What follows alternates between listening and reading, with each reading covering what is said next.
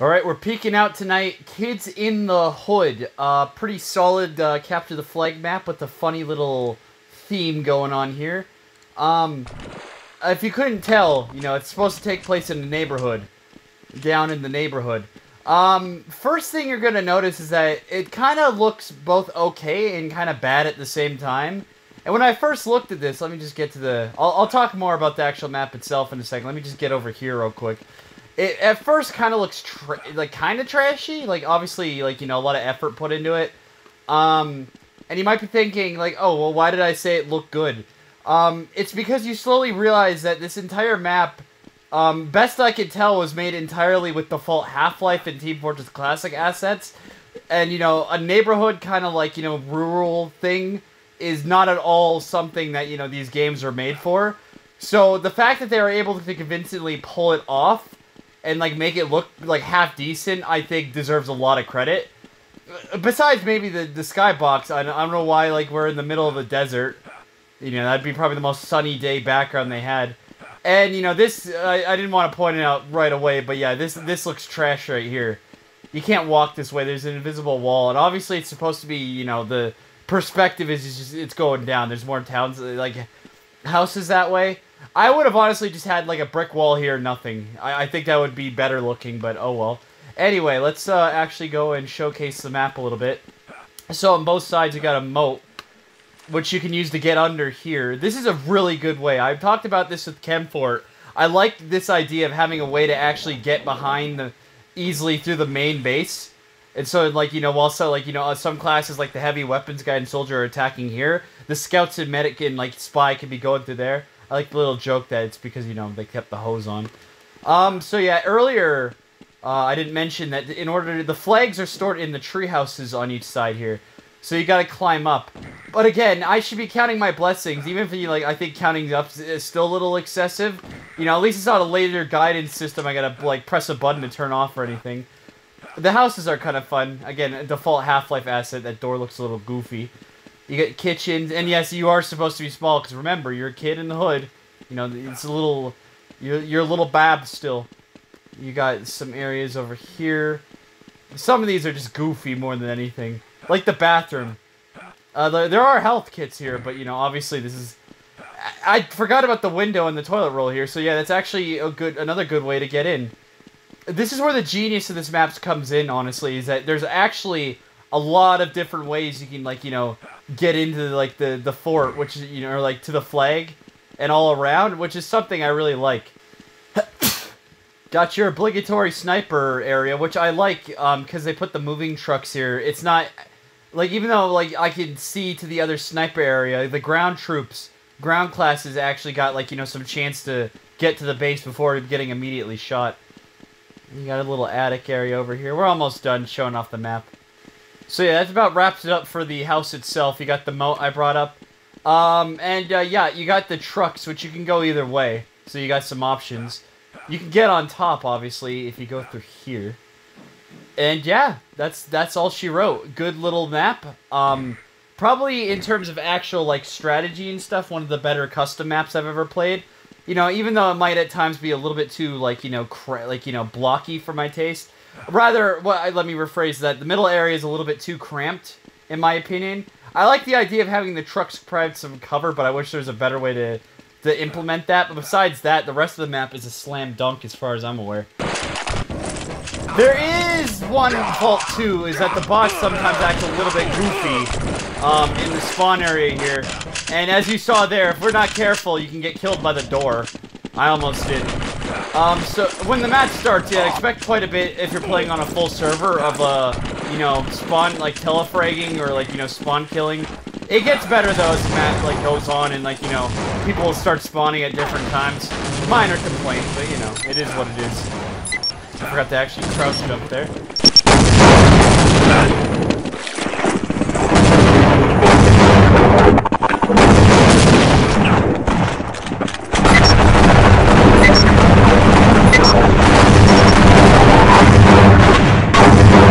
Excuse me!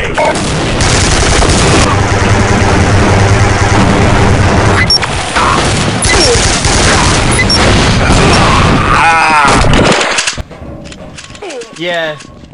I would have just not had the door at all, in all honesty.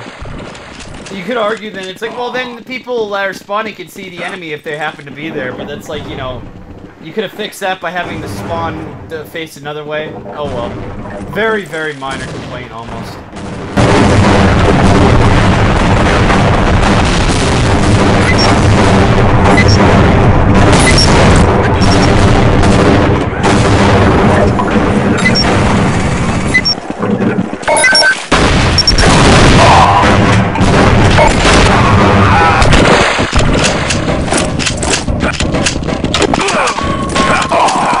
Got the same idea, huh?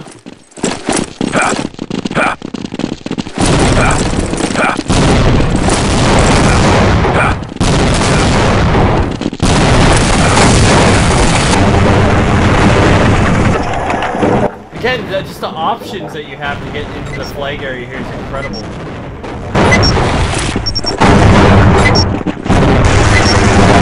And this is good water because I can see right through it. There's just not a lot of stupidity going on with the map design here. Like, you know, I've played a few of the custom maps I've played on, I've certainly enjoyed. Besides the door here, this is the stupidity of the map got condensed into that door there. You know, I've enjoyed several of them, but there's been some, like, you know, what was that one we just played, Test of War? Where, you know, like, the central area is too cramped and it's hard to actually get to the enemy base. That, you know, inhibit, like, the strategy element of the map and stuff. Like, you know, a lot of the team, like, trying to work together aspects of the map get, like, you know, a little bit, like, you know, lost because it's like, well, there's only so many options you could take. This kind of map, though, when you really break it down, look at it, it gives you just so much to work with.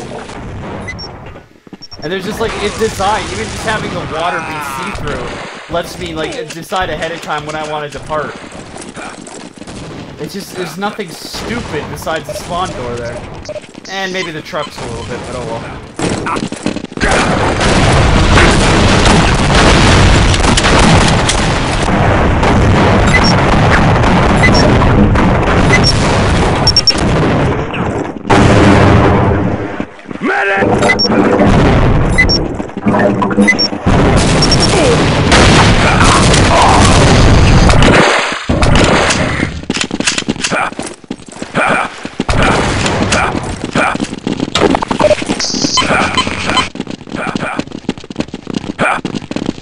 Bots are kind of stupid on this map, though, but that's not obviously not the map designer's fault at all. It's just, you know, an observation. Like, it's funny because the waypoint seems pretty good. Like they know how to get around most places, but they just can't get it together to get through a door. Dang it.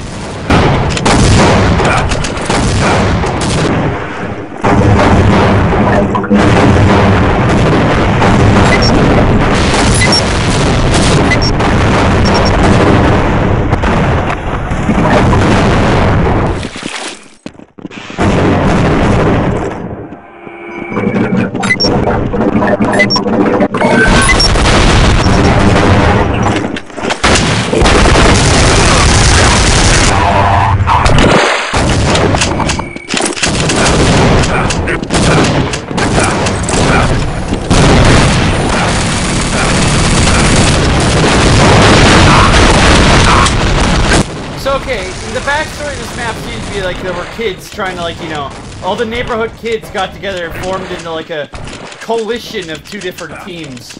And like they decided, or wrong choice of word. The neighborhood kids got, like, grouped themselves into two different teams. And like they gotta go, like, get the other team's flag and stuff like that. Okay, my question is, where did this flag come from?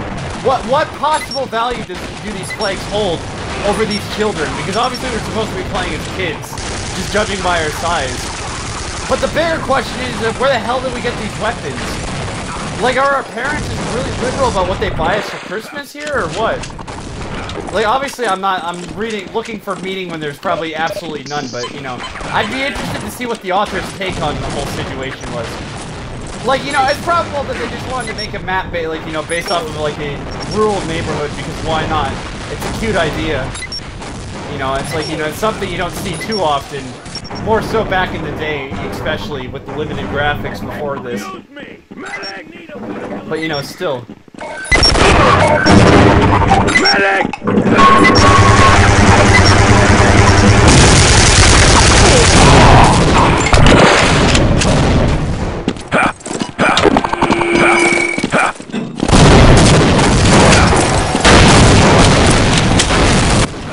Not a lot of furniture in these houses, though. Like, again, that's another thing I understand why. It's probably just the author, like, you know, again, was it using entirely stock assets from the games that this is based on? And, you know, there's only so much you can do. We're like, are we... Oh, you know, I'm stupid. The idea is we're just moving in. I guess that's why the trucks are here.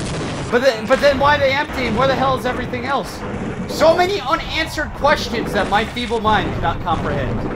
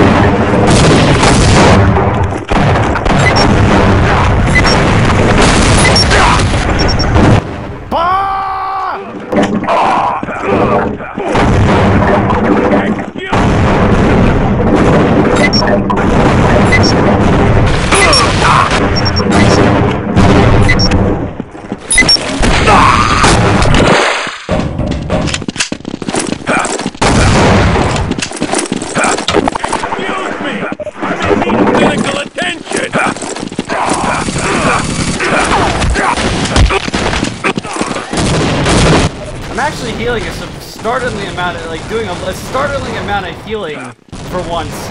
You know, you'd think that I'd be doing that all the time, considering I almost exclusively play as the medic, but you know, that's this game for you. I'm not, everyone that plays this game still, I guarantee you, if they're playing medic, they're doing exactly what I'm doing, just being an offensive class. That's how it's always been. The difference is that they don't suck at the game.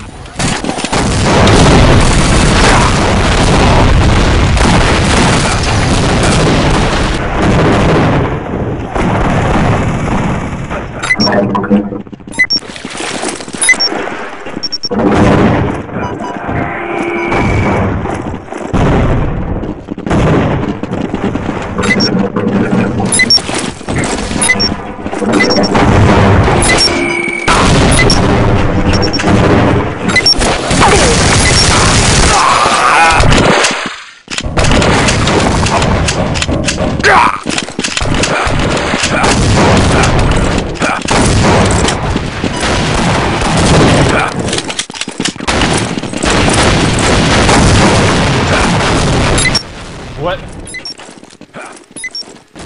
Some very sticky cushions there. Must be the new fad in this neighborhood. All the neighbors will be talking about it and be envious of our pillows.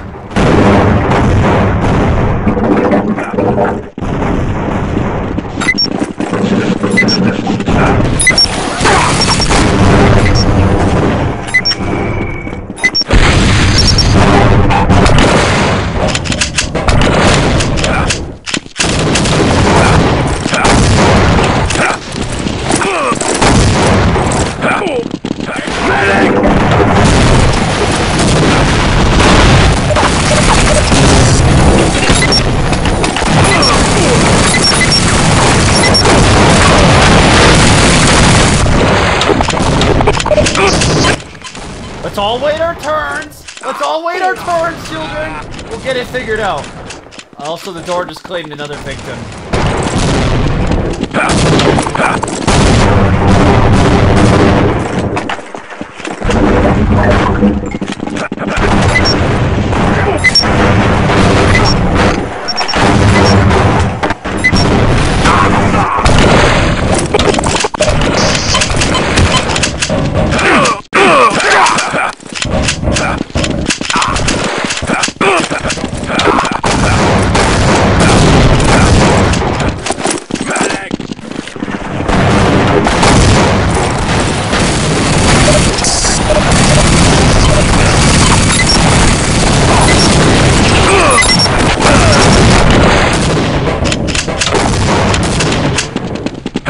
You are steadfast and determined. Well done, friend.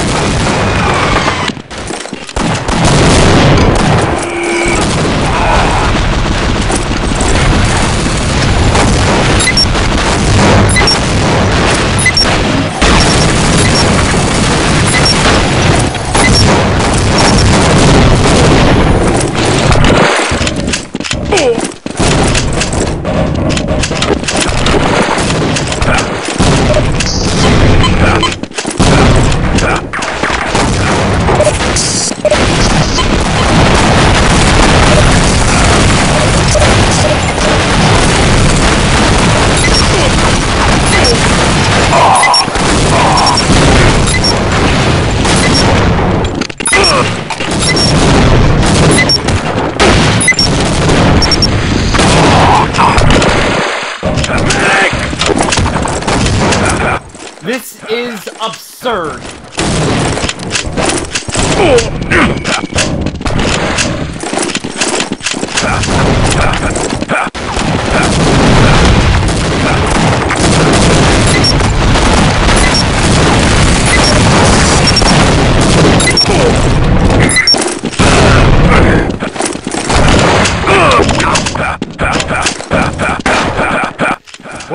What do you know that I don't about jumping at the corner here? Is this what the cool kids are doing? Is that what they do before they go home and play on their Commodore Amigas? Christ.